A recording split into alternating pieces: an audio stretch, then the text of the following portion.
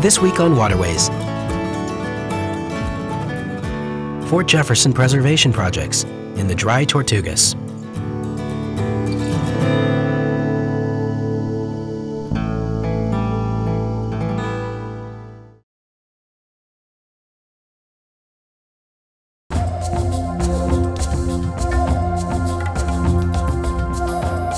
Home to the world's third largest emergent coral reef. Home to the nation's largest nesting colony of sooty terns.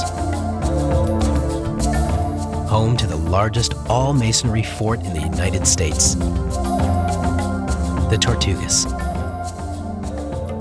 The first recorded visit to the Tortugas was made by Spanish explorer Ponce de Leon in 1513, just 20 years after Columbus set foot in the New World. He called them Las Tortugas, the turtles, for their large population of sea turtles. The word dry was added to the name later to warn mariners that fresh water was in short supply.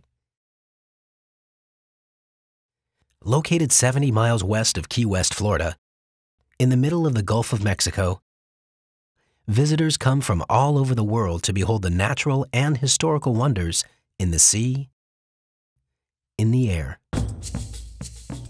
But because more than 99% of the park lies underwater, the feature most visible upon arriving in the Tortugas is Fort Jefferson on Garden Key. So Fort Jefferson, which is the main cultural resource at Dry Tortugas National Park, was constructed over a 30-year period beginning in 1846. While Theodore Roosevelt set aside the islands as a bird refuge in 1908, it wasn't until 1935 that the National Park Service began managing Fort Jefferson. In 1992, it was redesignated as Dry Tortugas National Park to reflect the area's natural as well as cultural features. There are two ways to get to Dry Tortugas National Park: by plane or by boat. Those fortunate few who have the time and motivation to get to Dry Tortugas National Park are transported back in time. So when they step off that boat, they are in awe almost at this visual environment. I mean, here you're standing in front of this massive masonry structure by beautiful crystal clear blue water. There's birds flying, fish jumping. It's really an amazing place.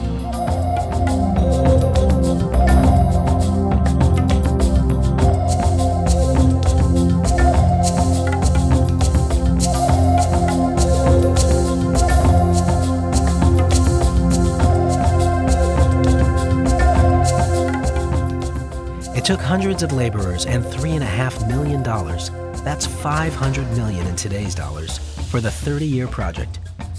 And while Fort Jefferson's cannons never fired a shot in battle, the size and design of Fort Jefferson became a deterrent for every foreign aggressor that ever heard reports of this intimidating fortification.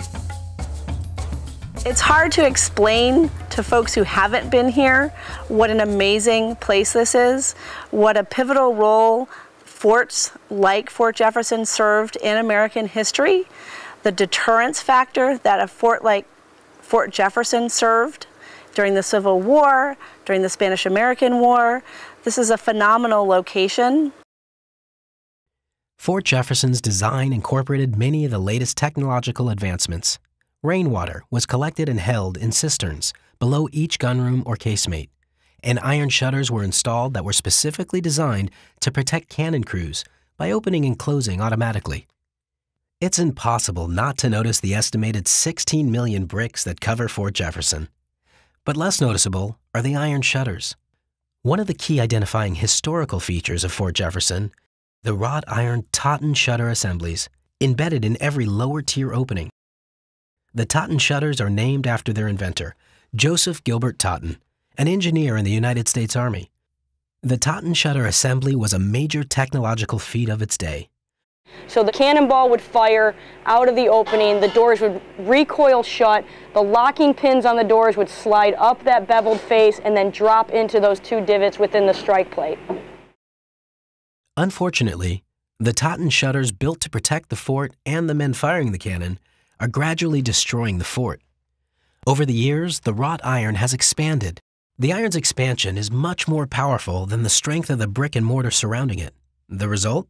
Blowouts, causing bricks to fall from the fort walls into the moat below. Herein lies our conundrum. We have this incredible key feature that is important to the history of the structure. It's important to military technology, yet this same feature is a main aspect that's creating a massive structural issue throughout time.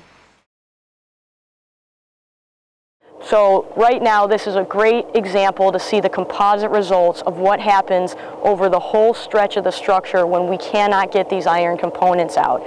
So it starts out with simple expansion and sort of an immediate deterioration of the masonry around the structure. As park employees witnessed major sections of the facade falling into the water, they knew something had to be done. The question was, how would they repair the fort's walls? These types of repairs had never been attempted anywhere in the world. So in the 1980s, the National Park Service entered into uncharted territory and started testing various techniques to repair the walls. When we did the mock-up, our replicated Totten shutters were made out of a plastic polymer material. When we went to phase one, we actually found a better material, which was called GFRC, which is glass fiber reinforced concrete. And when we made that switch to GFRC, I think we have a much better replication of the iron components. It looks more like iron, the color's more true to the iron, and overall just a better product. Some of the materials used to build Fort Jefferson came from the vicinity, including coral and sand. Other materials had a much longer journey. Natural cement used in the fort structure came from New York. The bricks were made in Pensacola, Florida, prior to the Civil War. After the war started, with Florida standing with the Confederacy, bricks had to be shipped from Maine. The process of stabilizing Fort Jefferson would replace these materials with similar materials.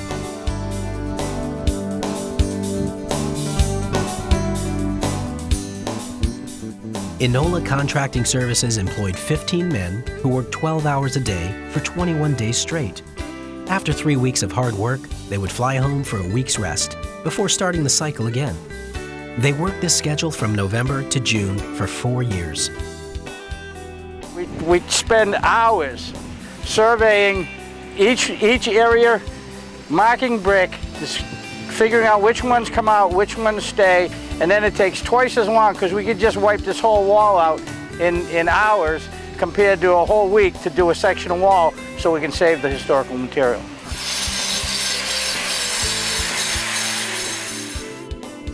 I think the people that worked on this fort in original construction were very proud of this building.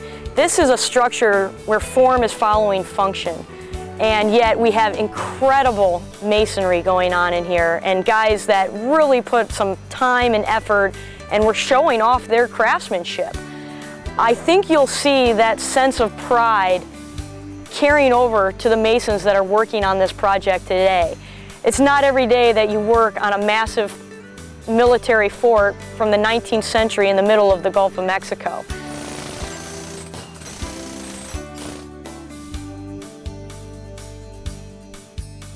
The masonry is fairly standard masonry out here.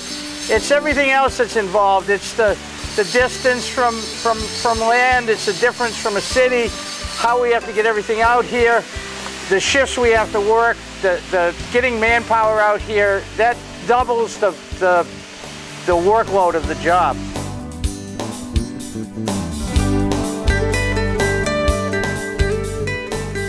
What you have here is this is completed phase 2 work and obviously phase 2 work in progress. We've removed the original Totten shutters, we've reconstructed the lower tier embrasures, we've stabilized the second tier embrasures, and then we've carried out selective brick replacement at the parapet. On top of that, we've done a repointing campaign that more or less works out to be about 100% of the wall for a complete stabilization of this front. Phase 2, the removal of the Totten shutters and the stabilization of most of the fort walls, was completed in May 2011. The next phase would stabilize front 3 and a small section of front 2. However, there is other work being done that some would say is equally important to the preservation of Fort Jefferson.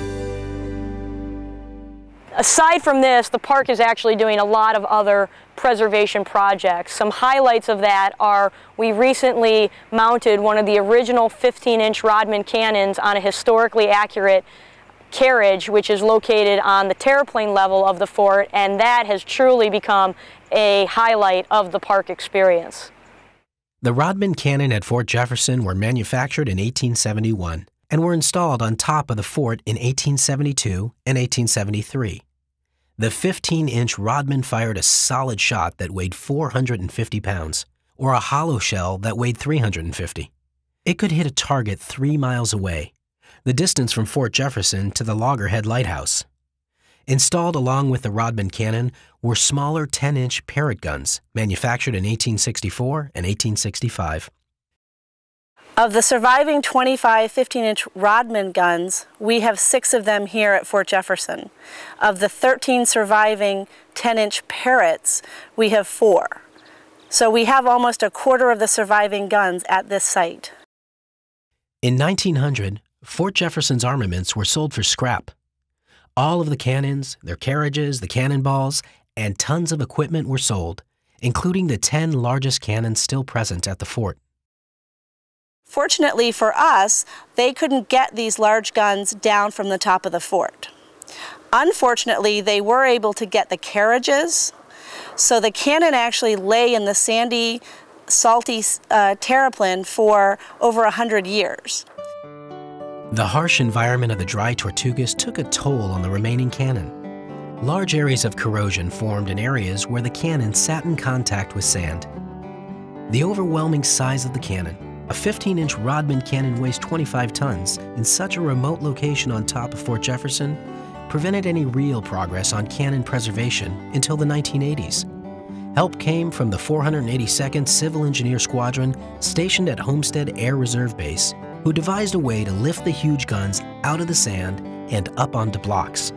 In addition to lifting the cannon, the 482nd would also play a key role in the National Park Service's plans to mount the large guns. But first, the cannon would need to be conserved. So we put out a request for proposal, and that was awarded to Tuckerbrook Conservation out of Maine. And their proposal was innovative, and they are the ones that really seem to understand it. And so in 2007, we came out to treat the first cannon. Standard methods of cannon conservation were not feasible in this remote location, with limited electricity, water, housing, and personnel. Adding to the difficulty was the fact that these 25-ton cannon sat on the terraplane at the top of the fort. You start to think the way NASA thinks. So there's a lot of redundancy. You bring not one but 2 of something you need. You try to think ahead to what you expect may happen and try to cover those areas.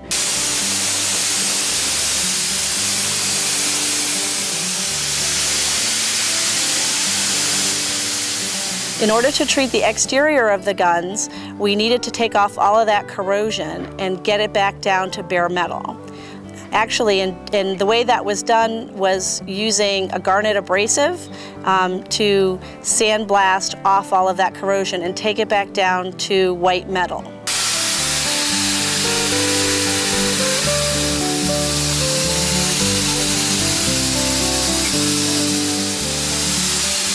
Once the metal surfaces were exposed, a zinc-rich primer was applied, followed by 2 coats of a special paint. This state-of-the-art primer and paint system is the same system used on ships and bridges, which, like the cannon at Fort Jefferson, are iron objects exposed to salty marine environments. One of the things that was critical to me in this project is that the conservation that was done to the gun would have as long a maintenance cycle as possible. This is a very labor-intensive process. It's not something that we can do annually, particularly with 10 guns. Extending the maintenance cycle was a major factor in the approach used by Ron Harvey and his partner in the project, Jonathan Taggart. The paint system on the outside of the cannon seals out moisture, preventing new corrosion from forming.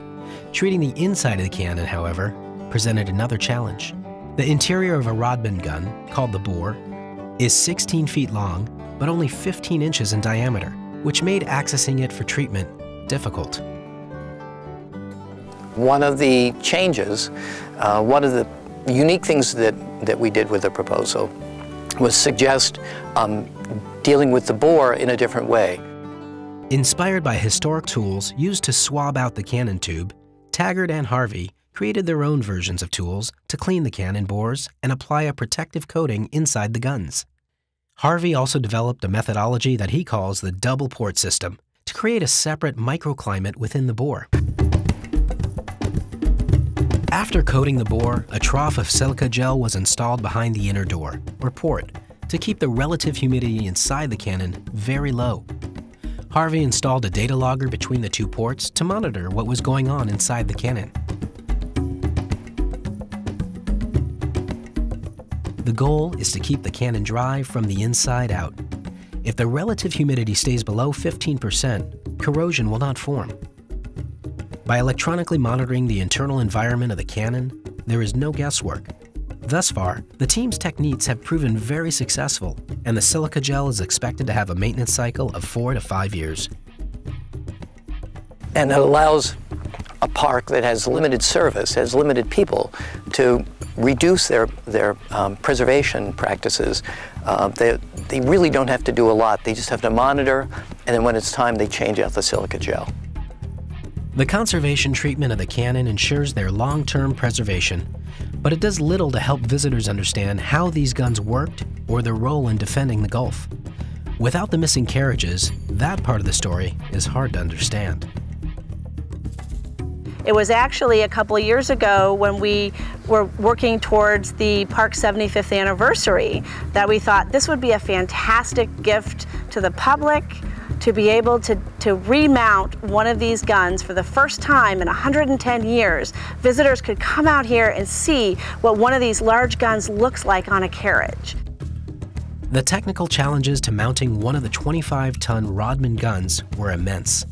In the end, more than 50 people were involved in the mounting project in one way or another. Having a carriage made was the easy part, since the original design drawings still exist at the National Archives. However, the original Rodman gun platforms at Fort Jefferson were only temporary platforms that didn't survive intact, and there were no historical drawings or photographs of them known to exist. To help them understand what needed to be reconstructed, National Park Service archaeologists conducted excavations at the fort to determine the size, shape, and construction details of the original platforms. To reconstruct the platform on top of the fort, Russell relied on the park's longtime partnership with the 482nd Civil Engineers Squadron. Historically, the platform would have been created first and then the gun brought to the top of the fort. But with the 25-ton cannon already in place, the 482nd had to devise a phased approach to building the platform, an approach that would construct the platform around the existing cannon. Perhaps the greatest challenge, however, was how to lift the cannon. Because of Fort Jefferson's location and structural design, using a modern crane was not an option. Fortunately, Nancy Russell had been scouring the archives and historic references for any information on the fort's artillery. She came running back from the archive and saying, look, I found the artillery manual from the Civil War, and they have pictures in it of the devices they used to move these cannons. There was a sledge or a cradle which the cannon would rest in and then would be on rollers and then would roll on this plank highway, and that's how they moved them. And I said, Nancy, that's what we need to do. That's how we should move it. Using the historic references as inspiration, Taggart and his team redesigned the historic tools used to move the cannon, once again creating modern versions of the tools used almost 150 years earlier. The same basic principles and equipment were used, but materials and methods were brought into the 21st century to improve safety and reduce labor. We did exactly what they did in the Civil War, was we built a plank highway. We actually put some steel on top of it. They would have used rollers, just pipe rollers or log rollers to roll. That we thought that was a little scary, so we actually used modern machine removers and 2 come-alongs, and we were able to just pull, 2 people pulling on the come-alongs. We had 1 person on the backside to act as a brake just in case it decided to run away on us. Records indicate that it took 50 privates and 2 officers working in 2 teams to lift a 25-ton Rodman cannon up to the top of the fort. Once there, a team of 12 was needed to move the gun into position. Russell, Harvey, and Taggart had far fewer personnel. Only 2 men were needed to pull the cannon onto the platform for lifting. Once it was on the platform, a single man moved the 25-ton cannon backwards into position. The cannon then needed to be lifted and held 7.5 feet in the air so that the carriage could be constructed underneath it. Here again, history proved invaluable. Historically, installing the cannon on their carriages was always difficult and dangerous work. In the late 1870s, a man named Theodore Laidley invented a gun lift to aid in mounting and dismounting 15-inch Rodman guns. Although Laidley's gun lift was invented after the Fort Jefferson guns were mounted in 1873, it presented the safest option for doing the work today. It took Russell months to find the design drawing for Laidley's gun lift, eventually locating them with the help of the Smithsonian's library staff. The Laidley gun lift's design was improved upon by Taggart and his team, and the cannon was safely lifted. So we had an engineered design following the Laidley gun lift, which was originally in wood. They would have lifted it with chains. We lifted it with Dacron lifting slings and hydraulic jacks. We were surprised to find that during the Civil War that they actually used hydraulic jacks to move these things. Now that the cannon was raised, a new crew came in to build the carriage underneath it. The carriage is constructed from stainless steel to ensure its long-term preservation in the harsh marine climate.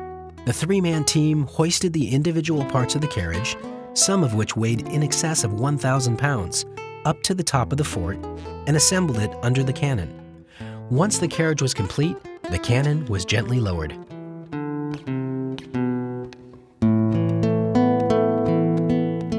Visitors to Dry Tortugas National Park today will see a Fort Jefferson that hasn't been seen in over 100 years, and one vastly improved over just 5 or 10 years ago. The fort's walls are being repaired, and the appearance of the Totten shutters restored. The cannon are being treated and maintained.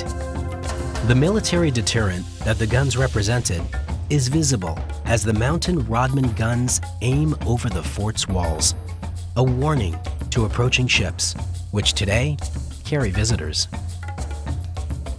Now, having just this one gun mounted, people come up and suddenly they get it. They really understand what it was about, how it was meant to be used. They're asking all kinds of questions about what it took to man that gun, to service the gun, how far it could shoot. They really are starting to really get interested in it, whereas before it was very much an inanimate object. Now, through the mounting process, they really get it. The National Park Service and its partners continue to work to preserve the cannon at Fort Jefferson. As of March 2012, 8 of the 10 large guns have received conservation treatment. Mounting all 10 cannon on reproductive carriages is very expensive, but the need to preserve the guns and improve the visitor experience at the park continues. The 482nd Civil Engineer Squadron continues to make platforms to mount the remaining Rodman guns. By the end of 2014, the park expects to have all 10 guns conserved and 6 of the guns mounted. After the Rodmans are completed, Nancy Russell and her team hope to get funding to tackle mounting the smaller Parrott guns. Nancy got the bee under her bonnet 7 years ago to make this happen. And today, and behind me, you see the results. It's humbling, it's exciting, and it's also rewarding to be part of a team that brought about this vision. We have something really special here.